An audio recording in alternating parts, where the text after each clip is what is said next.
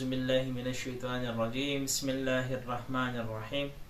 Dear students, Assalamu alaikum wa rahmatullahi wa barakatuhu. امید لرم چې ټول students او خواږه ماشومان چې څومره زما viewers دي، زما students دي، زما lectures ګوري، هغه ټول ښه برابري. دا 2-3 ورځې lectures نه راتلل، ما لکشن زخمی وم د هغې د وجې نه. نو نن به موږ د خپل چې کوم chapter number 4 تو turning effect of forces هغه به کنټینیو کوو. او نن چې کوم لیکچر دی د هغې ټاپک دی د موږ سره addition of forces.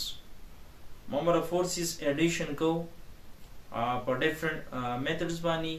نننی چې کوم methods دی نو هغې ته head to tail rule هم ویلی شي. د دې لیکچر د ډیپ تلو نه مخکې لږ شان ریویو درکول غواړم. که ستاسو یاد شي نو موږ په چپټر نمبر 2 چې کوم و کاینامیټکس هغه واپس ریکال کړئ، یا که هغه لیکچر تاسو نه کتلی موږ ریپرزنټیشن اف ویکټرز ویلي وو چې ویکټرز موږ په مختلف طریقو باندې ریپرزنټ کول. په هغې کې یو زموږ سره ګرافیکل ریپرزنټیشن و، یو سمبالیک ریپرزنټیشن و. په دې میتډز کې موږ چې ویکټرز دی هغه ریپرزنټ کړی په مختلف طریقو باندې. نو چې کوم زموږ سره ګرافیکل ریپرزنټیشن دی په هغې کې موږ داسې ویلو چې موږ یو ویکټر هغه ریپرزنټ کوو په یو ایرو باندې. دا ایرو چې کوم دی دا چې کوم سایډ ته پوینټډ اوټ وي دغه موږ ته ډایرکشن ښیي، او د دې ایرو چې دا کوم لینت دی دغه لینت موږ ته میګنیچیوډ ښیو. نو دغه کنسپټ به موږ دلته بیس کوو چې په دې کې موږ 2 یا 2 نه سیوا چې کوم فورسز دی هغه په هیډ ټو ټیل رولز باندې اډ کوو. د پروسیجر د تلو نه مخکې لاول زه تاسو ته ایډیشن اف فورسز دا لکه ایکسپلین کوم. ایډیشن اف فورسز کې موږ دا چل کوو چې کله یو آبجیکټ دی په دې باندې سیورل فورسز ایکشن کوي، نو دغه سیورل فورسز چې کوم دی دا موږ اډ کوو، او د دې نه موږ یو سنگل فورس راوباسو چې کوم ته موږ ریزلټنټ یا نیټ فورس وایو، کوم چې موږ په نیوټن سیکنډ لا کې ویلي وه هغه ریسپانسیبل د موشن دپاره چې په دې آبجیکټ کې موشن راولي یا پکې اکسلریشن پروډیوس کوي. نو دا نیټ فورس یا ریزلټنټ فورس دا دواړه ټرمز چې کوم دی په فزیکس کې دواړه انټرچینجبلی یوز کیږي. نو دغه فورس به موږ راوباسو. نو اوس ایکچولی په ایډیشن اف ویکټرز کې موږ دا کوو چې په دې کې موږ نمبر اف فورسز اډ کوو او د هغې نه موږ سنګل فورس راوباسو. اوس د دې سنګل فورس چې کوم افیکټ دی دا برابر دی زموږ سره کوم چې زموږ سره دا انډیویجول کوم نمبر اف فورسز دي د هغې د افیکټ او د دې سنګل ریزلټنټ فورس چې کوم دی د دې افیکټ په دواړه سیم وي. نو ډیفینیشن موږ داسې کولی شو چې زموږ سره ایډیشن اف ویکټرز دا یو پروسس دی. The process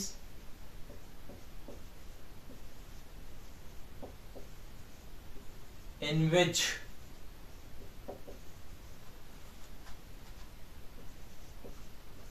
we obtain a single force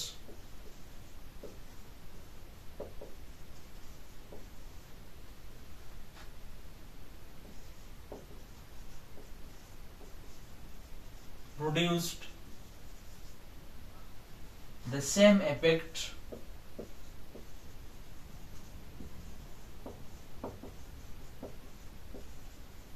as produced by a number of forces acting together.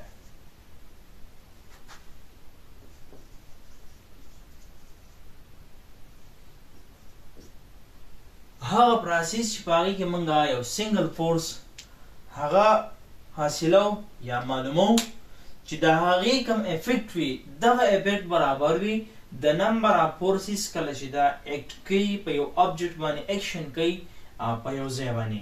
نو دغه سنګل فورس ته موږ دې پروسس ته موږ ایډیشن اف فورسز وایو. او دلته چې کوم دا زموږ سره دا سنګل فورس موږ دا خبره وکړه، دغه سنګل فورس ته موږ د سنگل فورس ته موږ نیټ یا ورته ریزلټنټ فورس وایو چې هغه د دې ټولو فورسز د ریزلټ نه موږ سره راوځي، یا دا زموږ سره نیټ فورس چې کله موږ ایډیشن وکړو د ټول فورسز نو د هغې نه زموږ سره سنګل فورس راشي.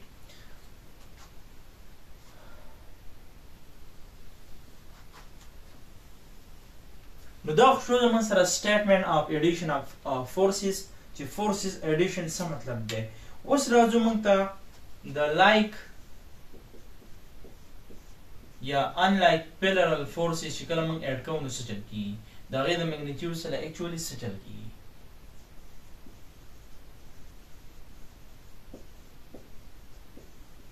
یا دې ته موږ په نور الفاظو کې parallel او anti parallel forces وایو.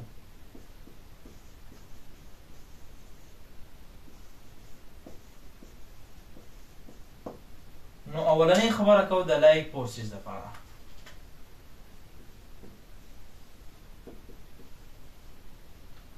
like parallel forces.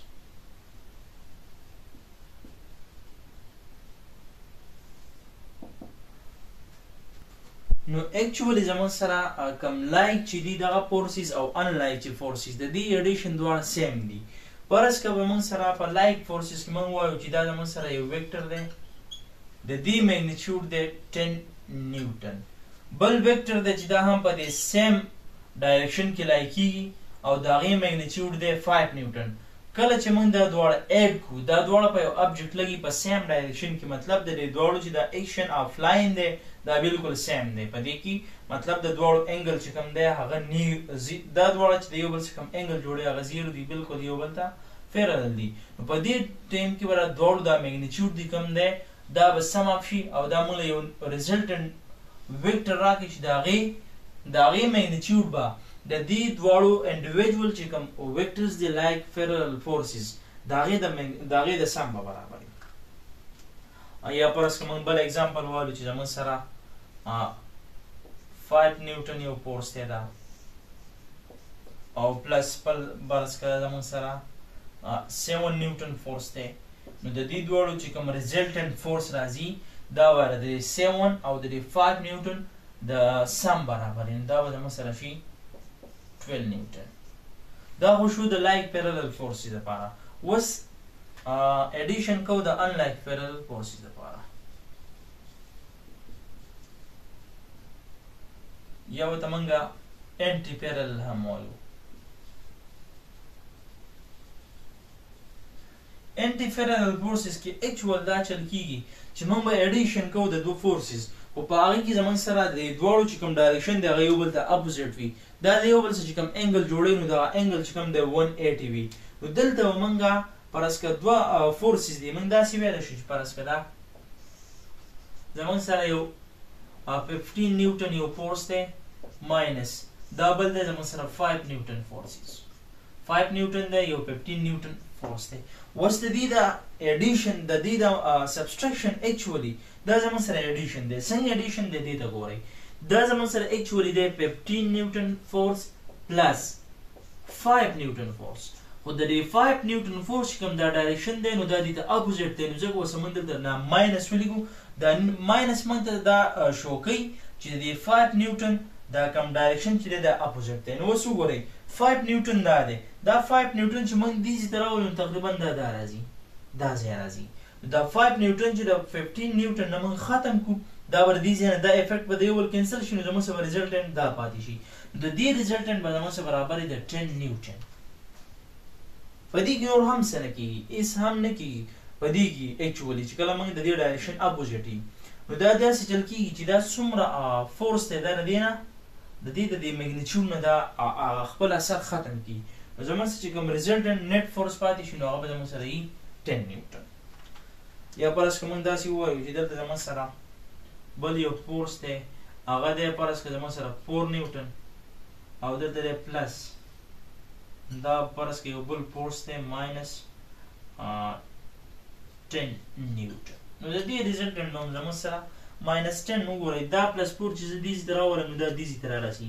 نو د دې ماینس 10 نه به دا پور دومره د دې افیکټ پر دې ځای پورې ختم کړي، دومره میګنیټیوډ به د دې نه وخوري نو زموږ سره پاتې شي باقي دا چې کوم دی دا به زموږ سره ریزلټنټ فورس وي او هغه برابر دی د 6 نیوټن. نو دا زموږ سره 6 نیوټن چې کوم ریزلټنټ فورس دی هغه به راشي. هوپفully چې تاسو په لایک او په ان لایک پیرالل فورسز په اډیشن باندې پوه شوي. اوس راځو خپل مین ټاپک ته چې کوم دی زموږ سره هیډ ټو ټیل رولز.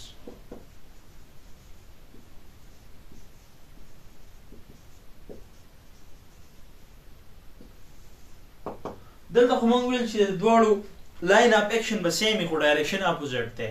په لایک فورسز کې به ډایرکشن سیم وي او په ان لایک فورسز کې به زموږ سره ډایرکشن چې کوم دی د دواړو فورسز اپوزیټ وي. نو د هغې اډیشن خو اسان دی. اوس فرض که یو دوه داسې فورسز دي چې هغه دواړه د یو بل سره نه پیرل دي نه انټي پیرل دي بلکې د یو بل سره یو انګل جوړوي، د هغې اډیشن به موږ څنګه کوو؟ نو د هغه اډیشن په دې طریقه باندې نه راځي. د هغې لپاره موږ کوم رول چې استعمالوو دلته هغه دی هیډ ټو ټیل رولز. دوه باکسز دي، یو باکس دا دی فرض که دا زما سره باکس A دی او بل دلته باکس دی دا دی باکس B. فرض که دا یو کس دې ته رسي اچېدله او داسې راکاږي په دې باندې چې کوم فورس لګوي هغه دی FA او بل چې کوم کس دی دویم کس دا چې کوم دا راکاږي نو په دې ته داسې رسي اچېدله او په دې چې کوم فورس لګوي هغه دی زموږ سره FB. د هغې ډایرکشن داسې دی د هغه انګل جوړوي تیټا B او دا زموږ سره انګل جوړوي تیټا A. نو اوس وګورئ که دا یو فورس دا دی FA دی زموږ سره بل فورس دی FB. دا دواړه چې زه اډ کوم نو دا زموږ سره وګورئ نه پیرلل دي د انټي پیرلل دي. نو د دې لپاره موږ څه کوو؟ لاول خو چې کله موږ دا اډ کوو په ګرافیکل یا په جیومټریکل میتھډ باندې هیډ ټو ټیل رول بیسیکلی زموږ سره ګرافیکل یا جیومټریکل میتھډ دی. اولنۍ خبره موږ دا وکړو چې دلته موږ سوټیبل سکیل والو.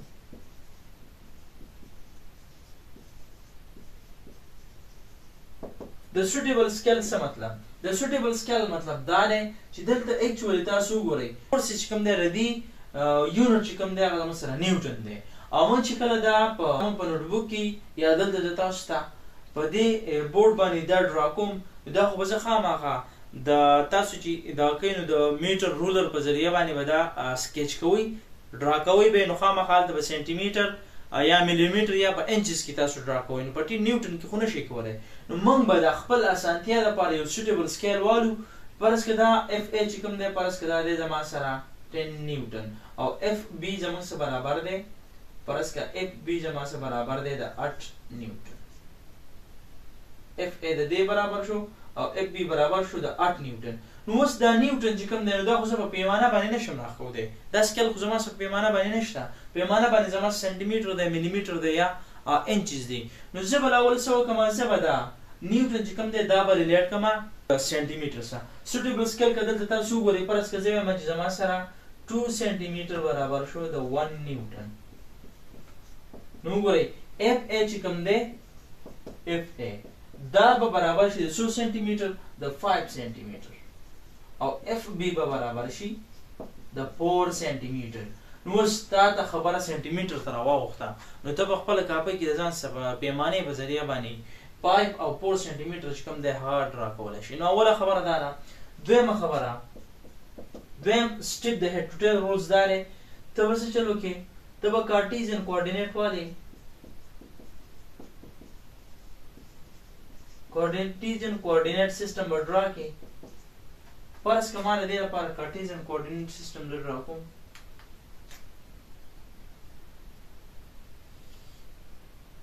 دا y axis شو دا زما سره x axis شو او دا y axis شو دا زما سره اوریجن شو. نو دویمه خبر دا شو چې ځان له به کارټیزین کوارډینیټ سیسټم ډرا کې. دریم پوینټ پکې دا دی دریم سټیپ دا دی چې ته به اول FA فورس ډرا FA فورس. نو دلته به FA فورس ډرا کې په خپل ډایرکشن کې تاسو وګورئ دا چې کوم زموږ سره تیټا جوړوي نو هغه تیټا A دی. نو ما ډرا کو فرض که دا وګورئ د پیمانې په ذریعه باندې به تاسو دا ډرا کوئ.